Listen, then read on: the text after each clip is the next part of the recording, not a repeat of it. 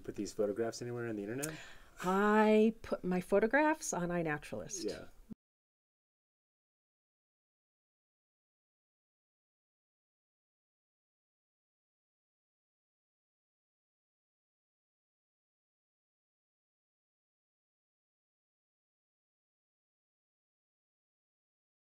I'm Laura Gaudette, and I use iNaturalist with my gaudettelaura, last name, first name. And I'm originally from upstate New York. I grew up in the Saratoga Springs area of New York State.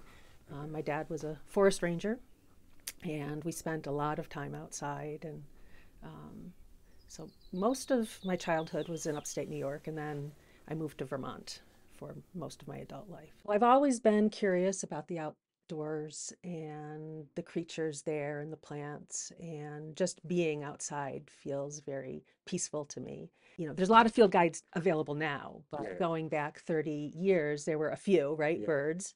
And so I did a lot of birding because that's what was available to identify, and wildflowers. But then I sort of got interested in dragonflies, and there wasn't so much other than the technical manuals for identifying dragonflies. So after birding one day, I had my camera and for taking pictures of birds. And, you know, it was May or something, and the birds quieted down.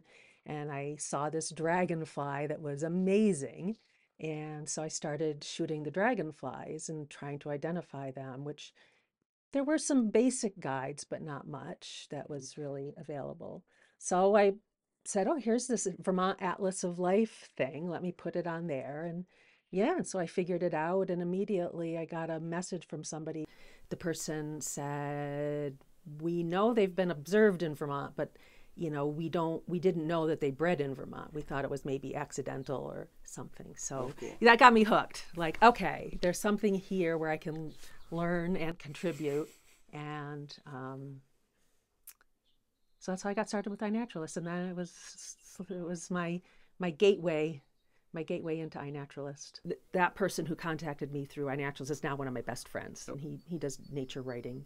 So he'll come for a retreat at my place, and then we'll do some iNatting and probably have a 20,000 photo backlog. But I'm more comfortable now just posting something. Like at first I wanted to have everything identified. Yeah, I wanted to put it on correctly identified. Yeah.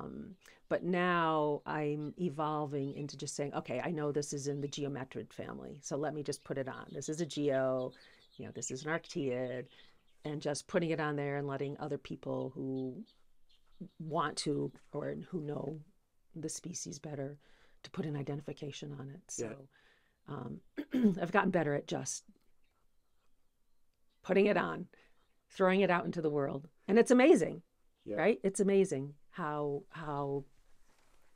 it's evolved. I find the AI piece is huge for doing the moth work.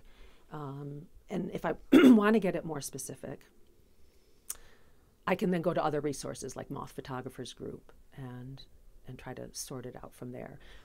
But more and more and more with iNaturalist, I'm finding even just to do a search of, let's say I was working on geos, do a search for geos and then restrict the area maybe to county, and then just pull up all the species that had been seen in that area and almost use that as my field guide, right? And so before I go to a place, I might do that and look through and see, oh, I want to see that one and I want to see that one. And then I can go to other sources to find out maybe what host plants are to help me plan my trip to decide where I want to set up a sheet or where I want to collect. I went to Panama probably 10 years ago, and I was just starting moth work, and I didn't know what anything was. And I just put them all on as Lepidoptera, and almost all of them now are at least to family, but a lot of them have been identified from people all over the world, people in Italy or, who work on a particular group of moths and they just know what they are. Yeah. So yeah, that's been really great. And even now, the one will pop up, tomorrow, if somebody's identified it from 10 years ago.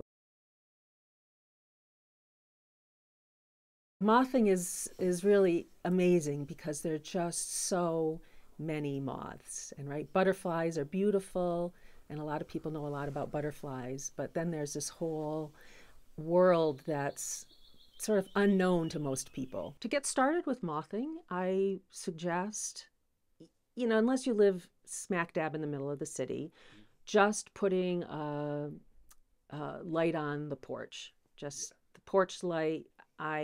When I started, I used compact fluorescent light. It worked just fine. I got lots of moths. I lived in good habitat. Yeah. So I would start with that, and I just started with my phone camera, and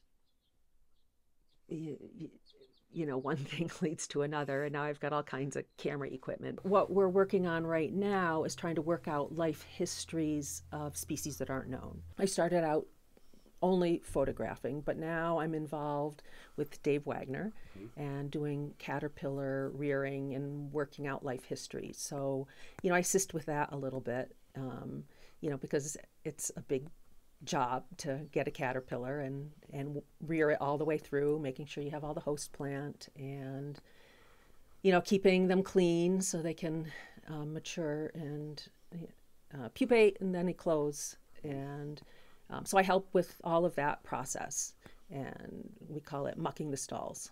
Generally, when you're looking for something that isn't just crawling across, your driveway, use what's called the beading sheet, which is just a big white piece of fabric with some crossbars in between, and then you have a stick, and you slip that sheet under a plant, a tree, a shrub, even a little tiny plant, and then you just gently or moderately whack the bush or the plant, and then just look through what fell out and see if you have caterpillars.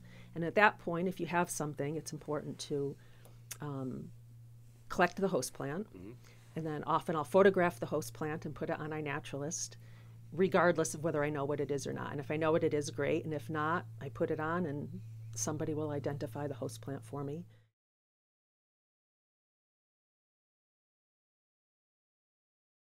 I have my truck, and it's packed with my tent on top, and I'll be traveling around mostly the Southwest. I might make it up to maybe as far north as Idaho in the next month. I basically have the next 6 months mapped out, not mapped out, but reserved for traveling.